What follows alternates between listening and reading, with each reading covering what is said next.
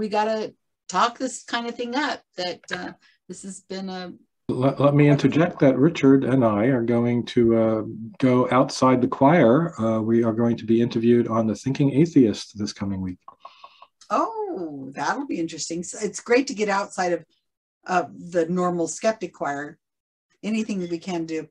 All right, so I need to end this because we're going to go to our next speaker. But thank you again, Richard. I really appreciate you volunteering all the way from the other side of the world. I'm glad you're right side up. You had to fix the screen, otherwise you're upside down there in Australia. We all can't be skeptical fairies, I tell you. We all can't just fit around the world. Michelle. All right. Thank you so much. The Coriolis effect or something. Okay, so next up, we have the amazing Mano Singham, who is going to be, he's spoken to us before in the past about different kinds of, there he is, different kinds of a phenomena or whatever historical fact. I think it was Copernicus the last time he talked to us. He does have at least one, maybe two different videos on our YouTube channel. And today he's going to be giving an interesting talk about time, which is always appropriate at the beginning of the year to talk about time. And so do you have slides? I don't remember if you said Mano. Yes, I do. Okay, and audio? No. Okay. So I'm going to leave it to Mano. He's got the comm, and I will be right here listening in. All right, let's see here. Let me share my screen.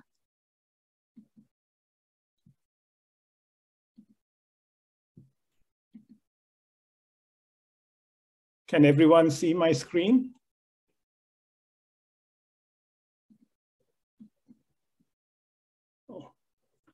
Yes. Can everyone see my screen? Yes. Good. All right, so thank you, Susan. I know you have trouble with pronouncing words, but I never thought you'd mess up mine. It's not Singham, it's Singham.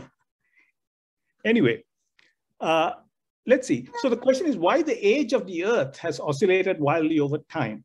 And this is an interesting topic, and it's really a detailed case study that I made of this question that's in my book, The Great Paradox of Science, that was published 2 years ago. So the short version of this story, for those of you who find it hard to listen for more than 2 minutes, is that the Earth used to be considered really old, even possibly infinitely old.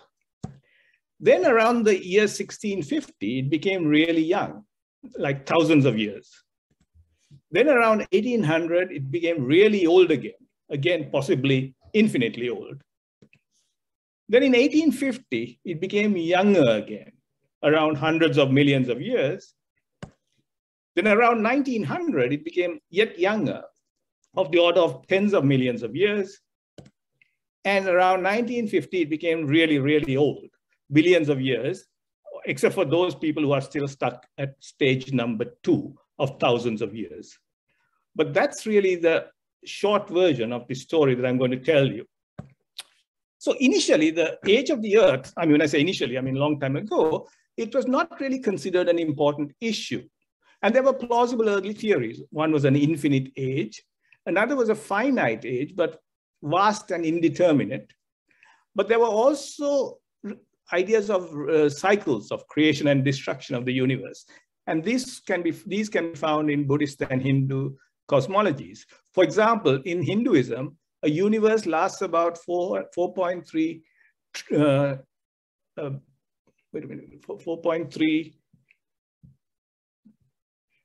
billion years, which is considered one Brahma day.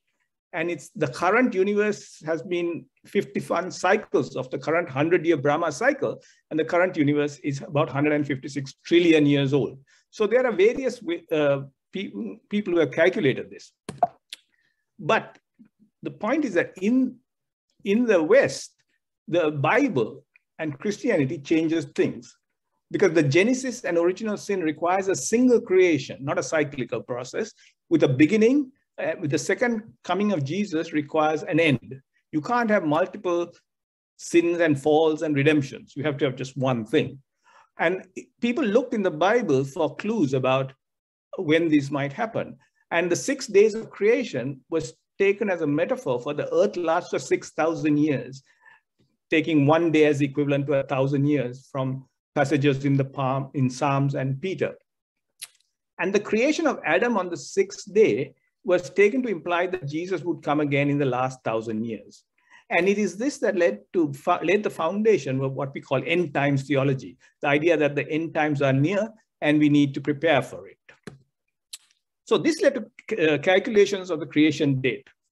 In 1650, Bishop Ussher took the death of Babylonian king Nebuchadnezzar in 562 BCE as a fixed reference point to get that the earth was created in 4004 BCE. Now, it is popular to laugh at Ussher and say, what a dope to think that the earth was only 6,000 years old. But actually, if you look at the way he did his calculations, it was a remarkably detailed and precise calculation. You have to remember that at that time, the idea that the earth itself might provide clues as to his age was quite unthought of. People looked for external sources in the literature. And so he combed through the literature, a vast amount of literature, with the Bible as the main source, but various versions of the Bible to arrive at this. And after going over what he did, my image of Bishop Ussher has improved greatly. I think he was a very careful person. And he was not the only person. Isaac Newton and William Lloyd and the Bishop Wooster and many others got similar results as Ussher. They all did similar types of calculations, and they got agreement within 50 years. The reason why Ussher's number became so dominant in Christian dogma is that in 1701, the Bishop of Oxford, who was also the controller of Oxford University Press, annotated the Bible, had an annotated version of the Bible where he put the dates arrived at by Ussher, including the origin date plus the date of Noah's flood and all the other events that Ussher calculated. He put them into the Bible, and this helped create the creation date become a dogma. So modern science, we can, attempts at answering the age of the earth, we can mark it with Nicholas Steno and Robert Hooke, who found evidence for geological strata, but did not try to use it to estimate the age of the earth. Hooke was a scientist.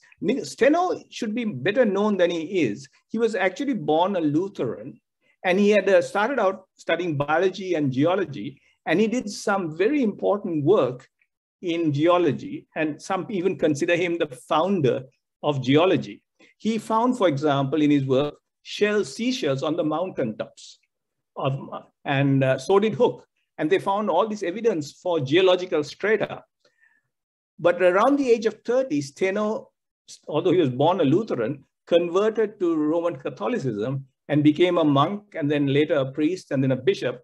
And after that, the age of 30, he really stopped doing any science, which is unfortunate because he seemed to have a real knack for it. But basically, they did not try to use what they found to estimate the age of the earth. Instead, scientists tried to explain how the earth's features could have arisen in such a short time of 6,000 years. And this led to what is called catastrophism theory, which was proposed by the philosopher René Descartes and Gottfried Leibniz. And basically, they said that the major features of the earth, like mountains and Grand Canyon and all these other things, came because of catastrophes, massive upheavals in the earth. And for example, the seashells on the mountaintop that Steno found was caused by the Noah's flood. And the flood, rather than the earth having been pushed up to a mountain, the great flood covered the mountains, and that's how seashells ended up there. So the whole idea of catastrophism was to try and squeeze everything, all the features of the earth, the major geological features of the earth, into the 6,000-year window, which required dramatic changes. So then we started having new models of the Earth's formation. In 1755, Immanuel Kant and Pierre Laplace created what's called the nebular hypothesis of Earth's formation using Newtonian physics, where they said that basically the Earth and all the other planets in the sun were created by clouds of gas and dust particles that coalesced and formed these bodies. And so they coalesced, formed these bodies, and initially, because of the gravitational and kinetic energies of these bodies were very hot. And then over time, they cooled and became the cold Earth that we have now. And this model was used by George Louis Leclerc, the count who's better known as Buffon, who used this model and estimated the age of the Earth to be 75,000 years. Now, that's vastly less than our current estimate.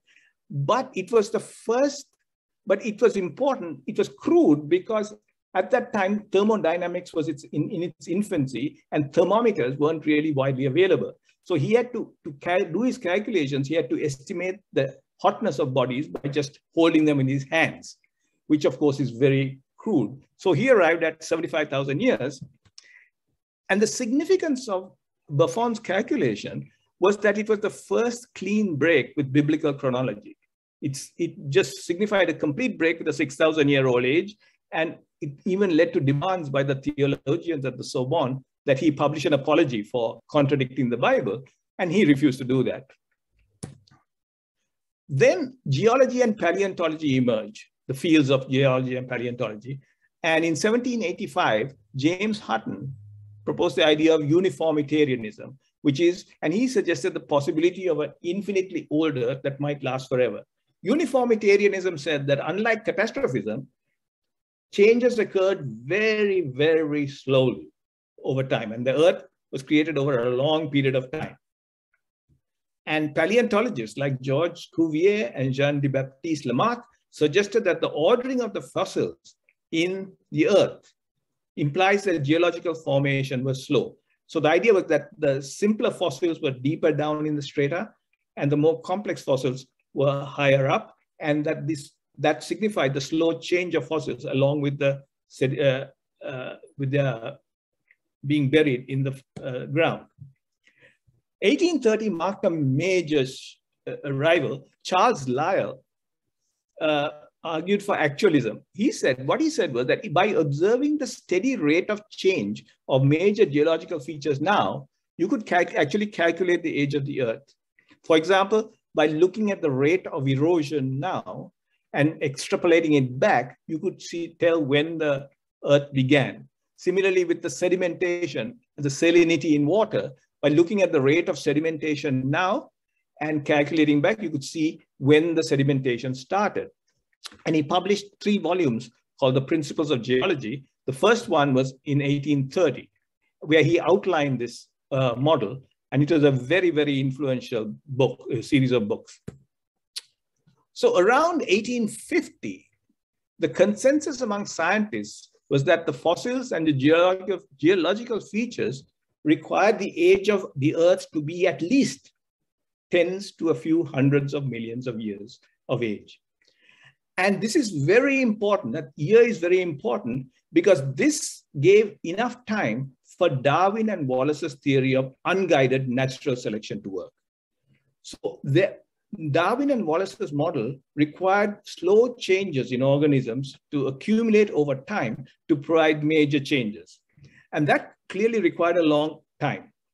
And when they published in 1858, at the time that Darwin and Wallace were working, they had this large window of time of hundreds of millions of years with which to play with. So they were unhindered by time limits. But we should remember that many scientists of that time were religious people. They were, and mostly Christians in the West. And they were bothered by Darwin and Wallace's theory of unguided natural selection, where natural selection worked without any external supernatural agency guiding the process. So the religious scientists of that time preferred what would be called guided natural selection, that would require a hidden force, such as a supernatural agency, to guide the selection process. Just as if you are a plant breeder, you can produce new varieties much more quickly than by just letting plants grow randomly and hoping that things will work out well. So guided natural selection requires less time than unguided natural selection. So Kelvin was one of those people. Kelvin, excuse me, he opposed the ideas of an unchanging Earth, indefinite age, and unguided evolution. Kelvin was a religious man. I mean, when I say religious scientists, at that time, none of them thought of a 6,000-year-old Earth. That they had given up. They also all believed in evolution. The key issue was between guided and unguided evolution. So what Kelvin did was he introduced rigorous physics into geological studies, and he repeated Buffon's calculations more sophisticatedly. Kelvin is considered the father of the field of thermodynamics, and he could do those experiments much more precisely than Buffon could have hoped to do. So what were Kelvin's assumptions? He assumed that once the Earth was formed, its interior was rigid and homogeneous, the same everywhere. He also assumed that the Earth's and Sun's energy originated as gravitational and mechanical energy with no other source of energy, and that made the Earth into a hot molten ball that gradually solidified and cooled. The results using this model: in 1862, Kelvin arrived at 20 million years. It could only last for 20 million years. The sun, could last for only 20 million years. He said the Earth could last anywhere between 20 and 400 million years. By 1868, the upper limit had been reduced to 100 million years. In 1893, Clarence King, the first director of the US Geological Survey, arrived at a figure of 24 million years for the Earth, and this figure was endorsed by Kelvin. So by 1895, the physics consensus arrived at estimates of 20 to 40 million years for the age of the Earth. But this was a problem for geologists who said that the sedimentary record needed at least 100 million years to work, perhaps a few hundred million years. And biologists needed at least 200 million years for unguided natural selection to work. So around the turn of the 19th century, there was an impasse between what the geologists and biologists needed and what the physicists were saying. Physicists tend to be the dominant science at that time, so they tended to hold more power.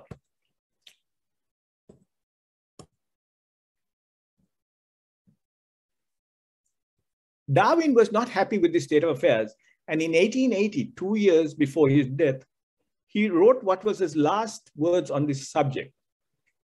What he said was, with respect to the lapse of time not having been sufficient since our planet was consolidated for the assumed amount of organic change, and this objection, as urged by Lord Kelvin, is probably one of the gravest as yet advanced, I can only say, firstly, that we do not know at what rate species change as measured in years. And secondly, that many philosophers are not yet willing,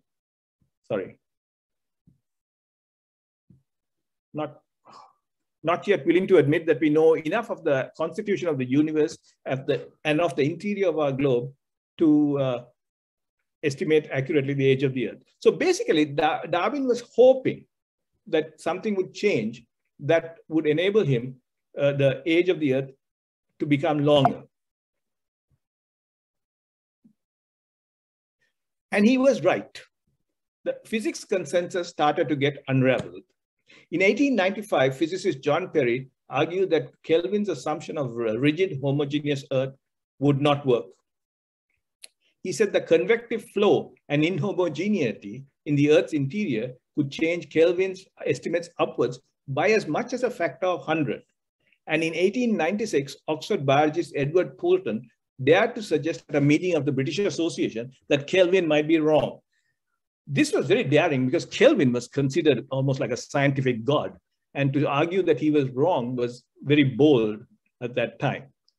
But as a result of this work, the age of the Earth was rapid. In 1900, radioactivity was discovered, and that gave us a new method of determining the ages of the Earth by measuring the ages of rocks.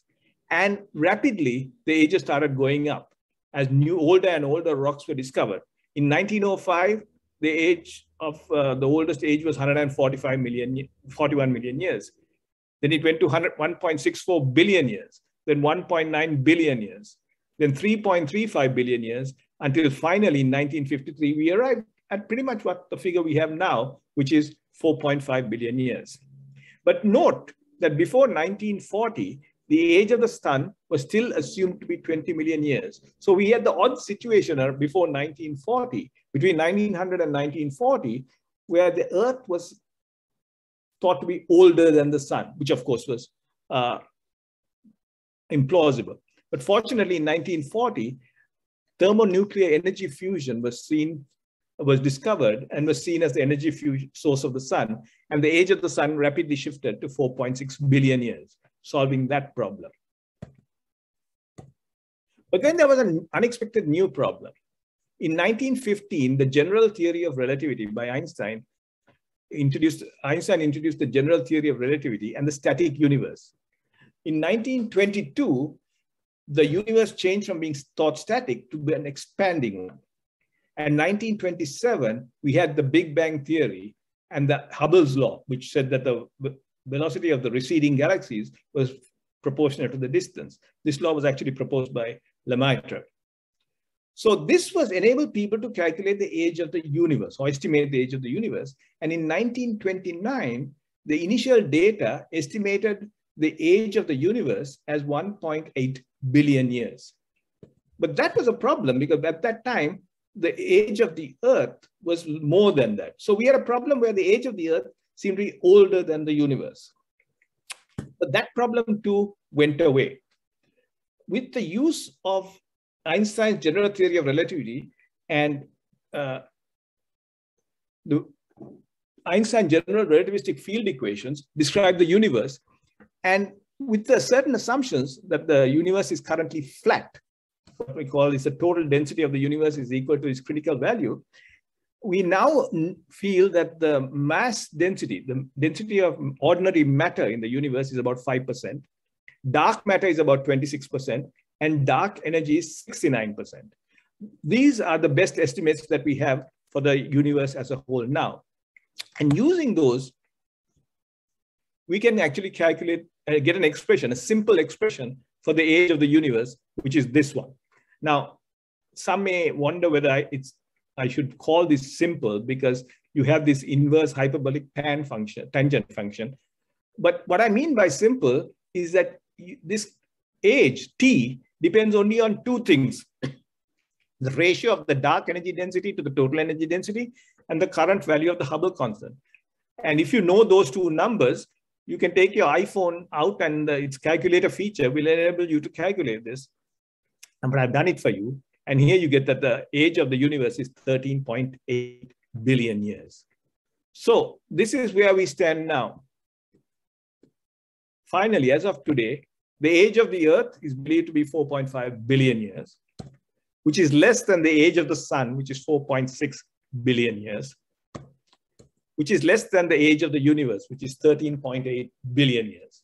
So we can see that, or say that all's well that ends well. Oops. At least for now, until something maybe comes along that upsets this sequence. But right now, things are good. All right, thank you. That's my talk. Any questions?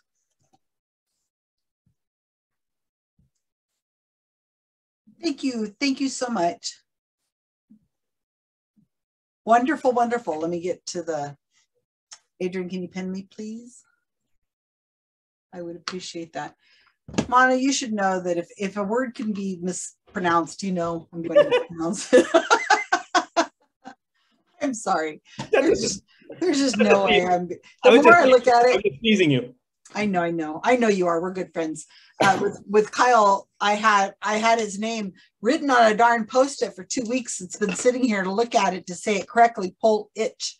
As soon as we started talking and I was introducing him, totally forgot about it. But anyway, really interesting. I had no idea.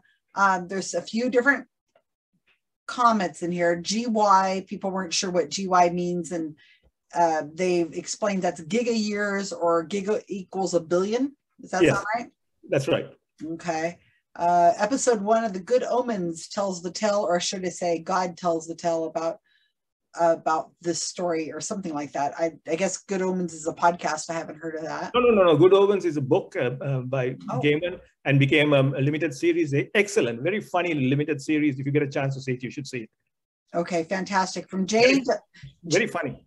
That was a discussion in the chat, not regarding what Mano was saying directly, but it was about that what the age of the Earth, what day was it created on? So we were having some argument about that. Yeah, we've been. Do you know what day? Because we're hearing Thursday. No. All right, I found the citation. Bishop Usher said it was a Sunday because hey, that's the holy day. It had to be on Sunday.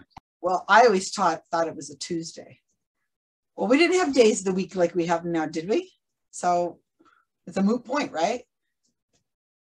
I don't know. Okay, so one of the questions is Jay Diamond, from our good friend Jay Diamond. What are the chances that the age of the Earth, the sun, the universe will change going forward? What paradigm shift might cause a new change in age? It's hard to read because the thing's jiggling. No, that's a very good question. Well, that's a shock that Jay asked a very good question. I'm just kidding. No, the changes come because of changes in the theories. But as time goes on, what's happening is that more and more theories from a diverse area, region of fields are getting interlocked. So now you can't say in the early days of the age of the Earth, if you used a different Bible translation, you could get a different result or you get something new. But now you have to be consistent through fields in biology and geology and paleontology and physics and so on. So a change in one field will take a long time to impose a change on the other. So for example, if you might have some radical new theory that would change one result, but if the other theories are not able to accommodate that change will find it hard to be accepted. So one of the things that's interesting with science is that as theories get more and more interlocked, they get more and more difficult to change. You have to have multiple paradigm changes in multiple fields. So that's why things may not change so easily now as they did in the past. Very, very good. Eric asked, and he says, this is a little off topic, but we have a few minutes if you want to expand on it. What are the current theories about what started our universe? Okay, so what started our universe? There are various theories. And as you can imagine, they're not easy to test. One is that the universe has gone through cycles of expansion and collapse. And what we call the Big Bang was really the transition point between the collapse of the old universe and the beginning of the new universe, the current universe. Another theory is that universes expand and then they spin off little bubbles that after a while, the fabric of space-time can be treated as a form, and there could be bubbles that occur that spin off into new universes. So that in that model, universes are always being created, and we could be just one of those. All these theories are kind of difficult to find experimental signatures. People are working on them, but those are the various theories that we have for our universe. Now, the last talk you gave was on Copernicus, Yeah. and then the talk before that is you'd given us when we were in the before times, as Richard Saunders keeps saying. What was it was a chapter in your book, right? What was the title of the talk? I can't remember. No, that was about the book in general, why theories of science work so well, even though we can't prove them to be true. So those two videos are on our YouTube channel. Lois says, what is the theory of multiverse? Okay, so the theory of the multiverse is similar to what I mentioned before, that the universe starts off as a compressed thing, then as it expands, it becomes flat, and then these bubbles form and new universes pop out.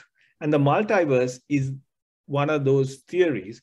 And according to the multiverse, you could have as many as 10 to the 21 universes in existence. And this is this multiverse theory helps answer one problem, which is that the parameters of our universe are such that the universe can exist and things can happen. So that's called the fine-tuning problem, meaning that how can it be that the parameters of our universe, like the masses of particles, the forces, and so on, are tuned so exactly as to produce the universe that we have? So one answer to that is, well, that the universes, there are multiple universes, 10 to the 21, a huge number, and each of those has its own parameters. And at least all that is required is for one of those universes to have the required parameters for us to exist. And we happen to live in that universe. Coming back, like what you did with the predictions thing, if you have a large number of predictions, some of those are going to come true, right? I mean, by just chance. So if you have a huge number of universes, at least one might have the parameters needed for life as we know it to emerge. Right. Did that answer your question? Yeah. Well, I hope it answers the person who asked the question. So here we have another one from Eric. If we are in cycles of expansion and contraction, how long until the next crunch? We don't know. So the point is we don't know because right now, so the question is to have a crunch, the gravitational content of the universe should be such that the current expansion will stop and come and collapse again. And that's a tricky question right now. So the idea is if the density of the universe is greater than a certain critical value, the universe will stop its expansion and come back and collapse. Just as if you throw a ball up in the air, if you throw it with a certain velocity, it will go up, reach up top and come back. Now, if the density is not sufficient, the universe will expand forever and never come to crunch again. Just like if you throw a ball up in the air fast enough, it might go out into space and you'll never get it back. Mm-hmm. So currently, the best estimates of the density of the universe are that it is at the critical value. We are not sure. It's not enough to collapse it for sure. It's not enough to expand it for sure. It seems to be at that sweet spot of being flat.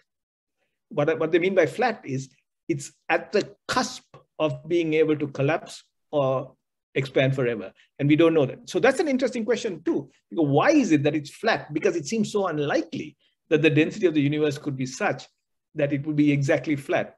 And that's, again, another one of those big unsolved questions in physics. Something to learn and more reasons for people to go into science and answer these big questions. Rob has a question for you. He asked me to ask you your opinion on the SIM hypothesis, which Neil deGrasse Tyson indicates maybe 50%, and Musk, I don't know who Musk is, says 99.999%. Elon Musk, typo. Oh, Elon Musk. Oh, Musk. Yeah, you know him. So the idea is that, and explain what that is, the SIM hypothesis. As I understand it. So as technology advances and we are capable of producing more and more elaborate computer simulations, it could be that at some point we create computer simulations in which the characters in the simulations think that they are actually real. The characters in the simulation develop a consciousness or can have a consciousness that makes them think that they are real and not in a simulation. If that is the case, could it not be that we have reached that stage and we are the characters in that simulation, thinking that our existence is real when actually we are in a simulation of a superior. So, I mean, I find it interesting, but I don't know what I would do with it. I mean, okay, so if you are in a simulation, we are in a simulation. Okay, but we still live a life. It doesn't change my life in any way.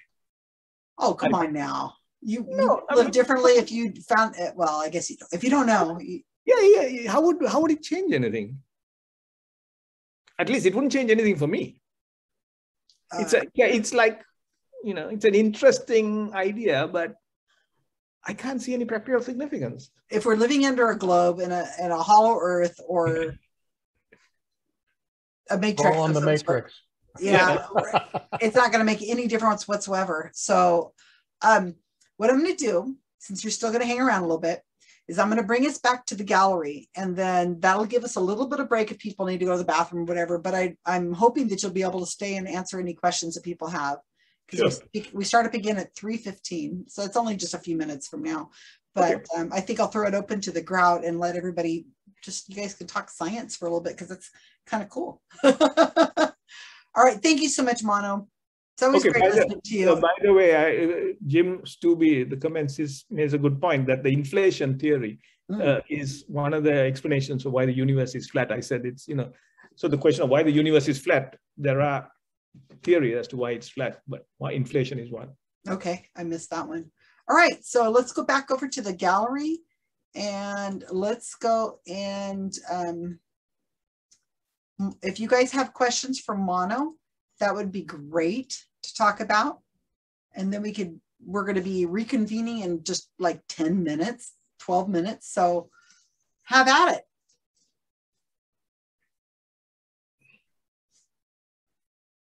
First question, Mano. Are you going to make a trivia category on this subject? We've got many trivia names. Would I tell you in advance, Rob, so that you could read up? No. No. I don't know if he sees that. Mano, Eric, and I apologize if this question doesn't make sense, but presumably, whatever the density of the universe is now, it was denser some time ago because it's expanding, right? But there's presumably roughly the same amount of matter. Or is there something wrong with either of those assumptions I just made? Okay, so when we talk of the density, we have to talk of three kinds of density. One is the ordinary matter. Yeah. That is protons, neutrons, electrons, the usual stuff that makes up our tables and chairs and so on. That density is definitely decreasing because for the same, that amount of matter is fixed, but the volume of the universe is expanding. Dark matter is also a finite size. It's sort of unknown matter that has not been directly detected as yet, and it's in a halo around galaxies, and that is also a finite size. So the density of dark matter will also decrease with that. Right. Dark energy is a different fish altogether. It's believed to be constant in the universe, and as the universe expands, in fact, that is what's causing the universe to accelerate its expansion. The dark energy is believed to be unchanged even as the universe expands. So that is unchanged. Well, that leaves me perfectly confused. So thank you. No,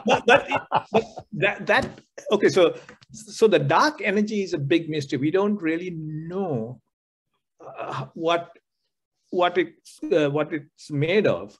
Well, we say it's energy. We assume it's not matter, but why it is the way it is, why it is exactly the amount needed to make the universe flat is still an unanswered question. We can say, okay, the inflation theory says the universe should be flat, but then that's assuming that the inflation theory is the correct one. Some years ago on Star Talk, Neil deGrasse Tyson had a question and answer show. And the question was, what is dark energy and dark matter? And he said, well, I actually am sorry they ever called them that because we don't know it's energy and we don't know it's matter. They should have just called them Fred and Ethel. Well, I mean, we think it's matter because we think it has mass, and we think it's energy because we don't think it has rest mass. So I think the names are not bad ones. I mean, you think something has changed? That was probably a decade ago. Yeah. Well, I think, it's dark. They call it dark matter because we can't directly see it. We can't detect it. And not that people are not trying. People are trying very hard. A couple of colleagues of mine are working very hard to detect dark matter, and they're coming up unsuccessful, and which is frustrating for them. But they keep trying, and so it's dark. They do believe that these dark matter has mass. It's like matter, except that we haven't detected it. Dark energy again is like energy in the sense that it has no mass, but we also haven't detected it. So I think the labels are pretty good. Well, about the naming, I heard complaints about the opposite, that people didn't like dark because it connects them as though they're siblings and they need not be, that these could be independent things. Would you agree, Mano? Oh yeah, I think they're independent things. I think the word dark is simply to show that we haven't detected them. They're hard to detect. Like, if you're in the dark, it's hard to find things. And yeah, so I think that's the only significance I give to the word dark. I don't think it implies that they're connected in any way. So you showed the formula, which used the amount of dark energy and dark matter to estimate the age of the universe. And that kind of surprised me because I thought it was something in reverse, that they had figured out the age some other way. And then they would say, okay, this is how much matter we know about, and therefore it has to be this much. So how do we know how much dark energy and dark matter there is if we haven't detected either of those things? Oh, okay. So the idea is we know if the universe is flat, then we know that the sum of them adds up to 100%, right? If the universe is, if the universe is flat, we know what the total critical energy density of the universe is. Because if there's a certain number called the critical energy density. If the actual energy of the universe is greater than that, then the universe is closed, meaning it will collapse again. If it's greater than that value, it will expand forever. If it's exactly that value, it's called the critical density. If the universe is said to be flat, in the sense it has no curvature. But so if you start out with that assumption that the universe is flat, then we have a way of estimating the actual amount of ordinary matter by just the way we calculate the density of stars and matter in the universe. We have ways of calculating the dark matter because we postulate that their mass has to be such that it explains properly the properties of galaxies, like the spiral velocities of the stars in the spiral arms of galaxies. So we have ways of calculating dark matter. And then since the total adds up to 100%, we can then infer the value of the dark energy as what's left after you've taken into account the ordinary matter and dark matter, and assuming that the total adds up to 100%. So the expression for the age of the universe, is based on the assumption that the three matters add up to 100%. If that is not true, the expression for the age of the universe becomes more complicated. What I gave you was, in that case, it becomes very simple, and that's what I gave you. So that ratio of the dark energy to total energy is because we have subtracted out the other two masses, because we assume that they can be related to the dark energy ratio. Do you understand? Am I being very... Sort of. I'm not getting the equation in my head enough to know that that's not circular, though, regarding what the age is. Okay, shall I put the equation up again? Yeah. Well, we're going to have to go on because we're at